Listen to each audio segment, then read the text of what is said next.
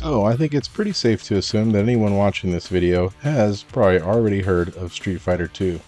It was the fighting game that really put the genre on the map and set the standard in many ways, almost as a template for other games to follow. Now, we're very familiar with all these rules and mechanics with how fight games work now, but back then it wasn't so clear. And what we're going to do today is take a look at a bunch of fighting games that came out before Street Fighter 2. And it's not going to be a comprehensive list. There's really a massive amount of fighting games out there. We're going to primarily look at arcade games and track mechanics that relate back to Street Fighter 2. We'll also include snippets from console games to kind of set the context so you get an idea of what kind of games were coming out in the time. So let's get started.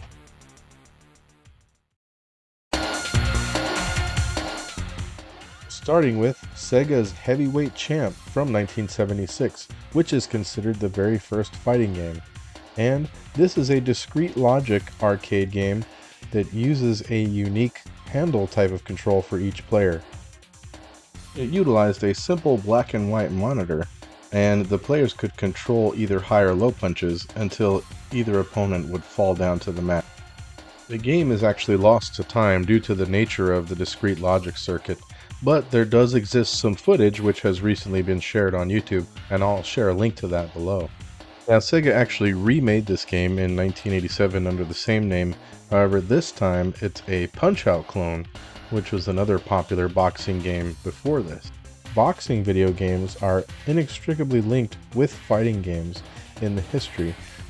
So while we won't be covering every boxing game, we can see by looking at some of the early boxing games how they were trying to establish the best viewpoint and ways to control the boxing itself.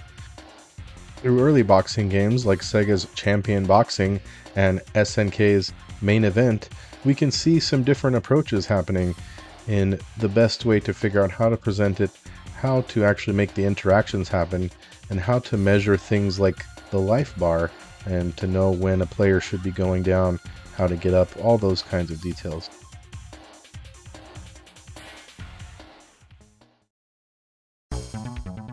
Next, from 1979, we have Warrior by Vector Beam Software. And this is a single color vector-based game which uses overlays to give the player the idea of the background, and it's a one-on-one sword fighting game, which is supposedly the first game to utilize motion capture. Each player is given a single button joystick to control the action, where they navigate around the arena trying to avoid the pitfalls in the middle while confronting the other player trying to strike them with the sword. The top-down viewpoint and unique controls are a far cry from what we see in gaming today.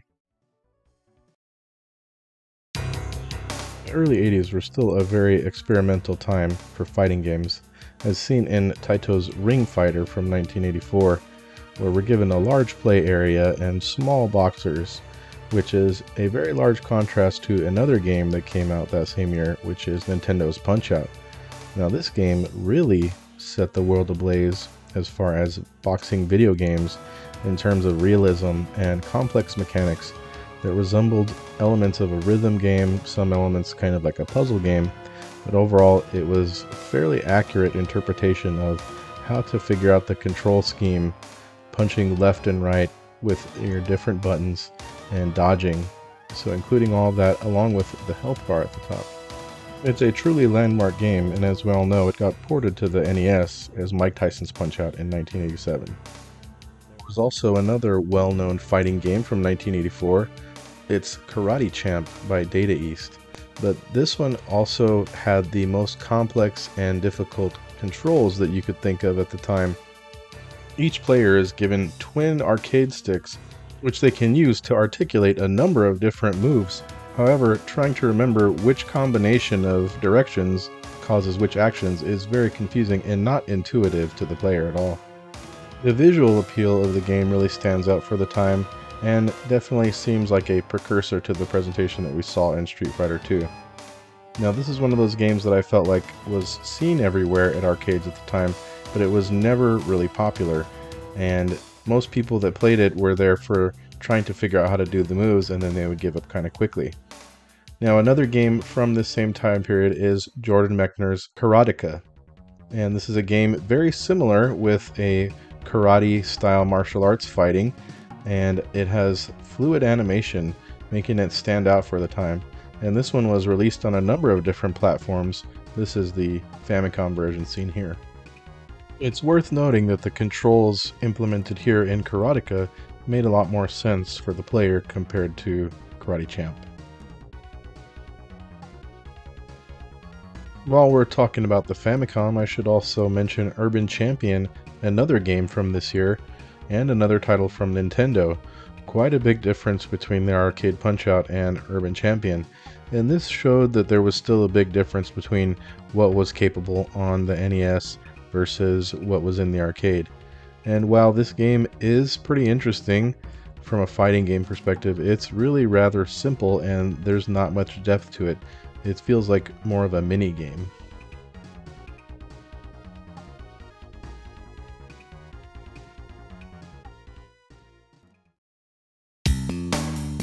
"1985 saw the fighting game trend continue, and none was more innovative and influential than Konami's Yie Ar Kung Fu. And this was impressive because it gave us many of the standard mechanics that we're familiar with today. Jumping was done by moving the joystick in an upward direction, and there was a dedicated punch and kick button for controlling the character. You can perform high and low attacks as well as attacks in the air, plus there's also the life bars at the top of the screen. The game was inspired by the films of Bruce Lee, and it was a pretty big hit in the arcades. It garnered many ports on several home consoles. And while Konami continued to produce fighting games over the years, none of them had quite the level of importance and significance as this game did. Another important game from 1985 is Typhoon Gal from Taito, and this is important for a few reasons. The first being that it features a female protagonist, and the second is that it is based around judo martial arts, so there's lots of grappling and throws here. And what you do is go to these different dojos where you fight through it up to the head of the dojo. And after that you travel to another dojo, going to multiple locations before a certain amount, and then it repeats again. The presentation here has many of the hallmarks of a beat-em-up, and it does play similar to that. And I do still think it's a fighting game, technically. We'll see some other games that resemble this format.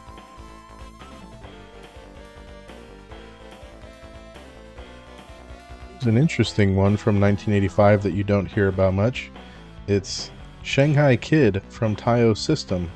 And this one's really interesting because it has a rather complex turn-based fighting system where you see a target either appear on your side or the enemy character's side, and then you have to react by pressing the correct button combination to either block it or attack.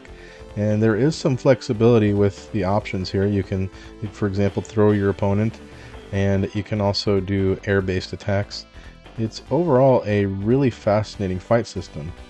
And this one actually got a type of port for the NES called Flying Dragon, and it eventually turned into the Flying Warriors series from Culture Brain.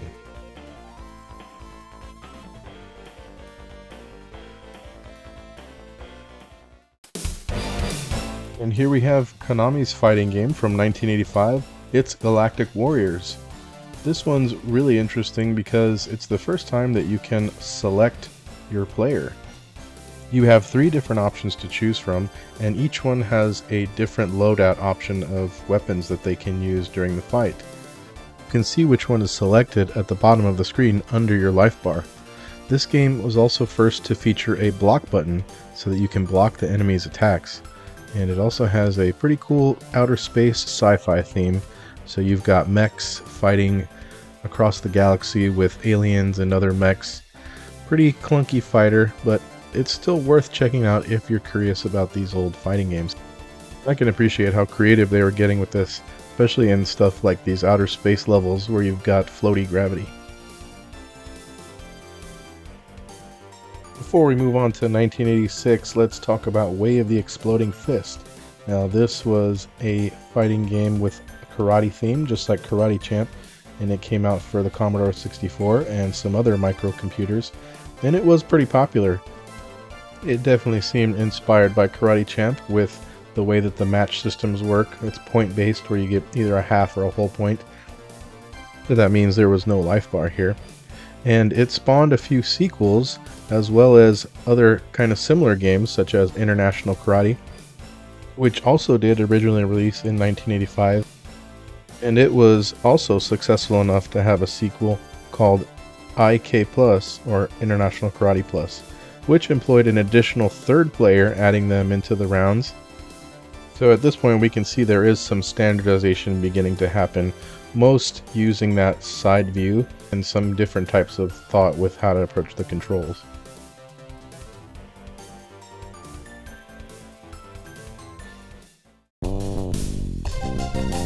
We'll start off 1986 with Gladiator, published by Taito and developed by Illumer.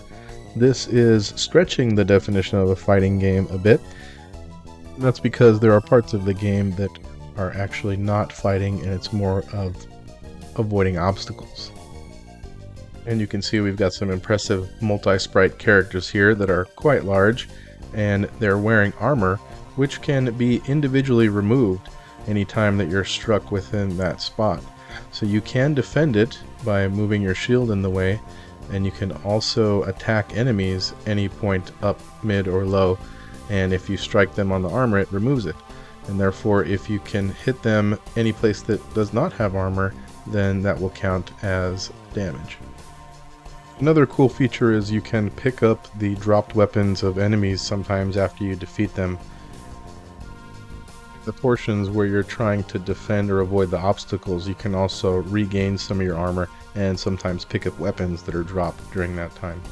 Now, I do recall seeing this at a couple different arcades in the 80s, and it was quite impressive seeing these large characters. The way that they articulated the moves and animated the figures seemed pretty cool. Playing it today, it's still actually a pretty fun game and quite challenging, and a lot different from the fighting games that we're familiar with now.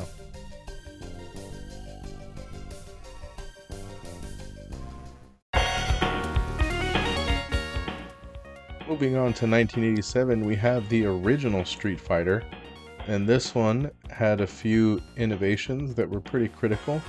One of the main ones was the way that the control system was set up for the original release, and it had huge oversized buttons that the player needed to punch, and depending on how hard they punch, it would register it more. They were really going for that immersion. And the game also features special moves, which can be executed by a series of input commands in succession. It's the first Hadouken and Hurricane Kick. There was also a standard version of the cabinet that had the buttons, and there was 6 different attacks split between punches and kicks, which was a large variety for a game at the time. Overall, you can tell that there is quite a lot of similarity to something like Yie Ar Kung Fu, and it's moving into a more advanced and complex direction.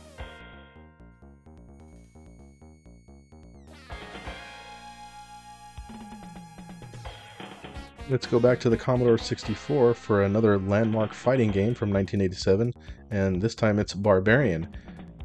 Set in a Bronze Age Conan type of setting, this brutal weapons-based fighter featured a fair amount of depth, and even has the first example of a fatality at the end of a fight. The game was also released on other platforms, including the Amiga and the Atari ST. Moving into 1988, let's check out a boxing game from this year. It's Konami's Final Round, and this one shows quite a bit of progress from the boxing games we saw earlier. Now we've got really large sprites with quite a bit of detail. We even have some switching perspectives between when you're fighting and then when you're trying to get up from the mat. And a lot of boxing games at the time did opt to use this kind of viewpoint, often similar to what we associate with belt scrollers or beat 'em ups now.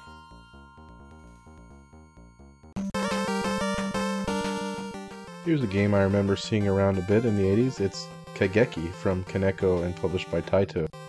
The game shares a number of similarities with Renegade, which is a beat 'em up from the time. but this one I would say it's more like a boxing game from how it plays. So you're just a dude with bandaged up hands taking on big gangs one at a time. It resembles Typhoon Gal, how you're kind of going to these different locations and then working your way up to the ladder until you fight the boss.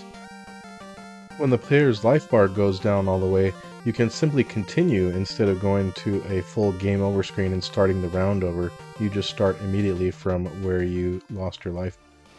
The game did receive a port to the Genesis, however, it does not seem to be remembered fondly.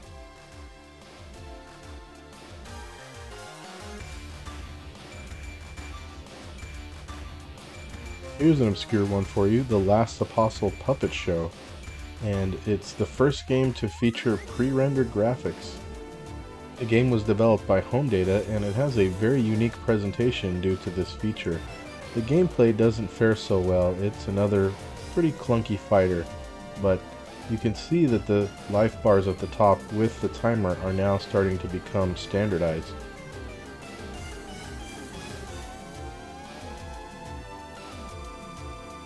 Before Fatal Fury, SNK had Street Smart, and this is another one that resembles the fighting style that we saw in Kageki. And that's in the way that it's another button masher. This one is from 1989, and it shows us more of that trend of fighting games that plays like a beat-em-up type of style. One of the things I really like about this game is that it introduced me to the old super tough guy grandpa trope. These older dudes can really beat your ass.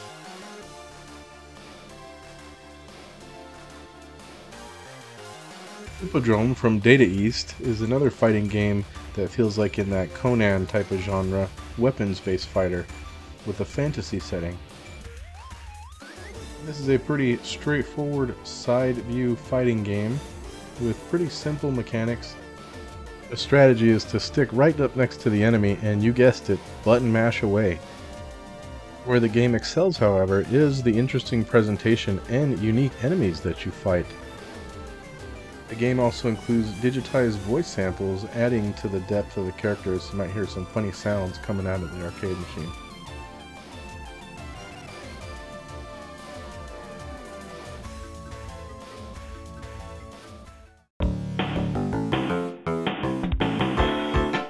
Violence Fight from Taito features really large, impressive sprites and multiple characters that you can select from. This is another not fully 2D fighting game, so it takes place in a beat-em-up style format.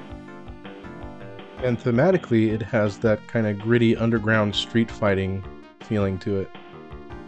One of the most noticeable differences is the use of comic book-like text for the sound effects, or onomatopoeia, which appears prominently as you attack each other. And here we have what is probably the last big fighting game before Street Fighter II, and that is of course Atari's Pit Fighter. Pit Fighter was the first fighting game to feature digitized character sprites based on images of actual people. It had a great visual impact and a visceral impact as well in the arcades, impressing players with the grittiness and presentation, and it inspired other games such as the Mortal Kombat series to use a similar method. This is also perhaps the pinnacle of that button masher style game, where it takes place in a beat 'em up format, and really you're pretty much just mashing the attack when you're getting at the enemies. Some of the unique features of the game are the weapons that are littered in the stage, and also you can push the enemy into the crowd and often they'll get attacked by the crowd. That's a rowdy audience. I really enjoy these kinds of details in fighting games like this. So that wraps up our list for today. What are your thoughts? Have you played any of these games? Any of them that you might check out after this video? Hey, thanks so much for sticking around till the end of the video, and hopefully I'll see you again soon. Take care.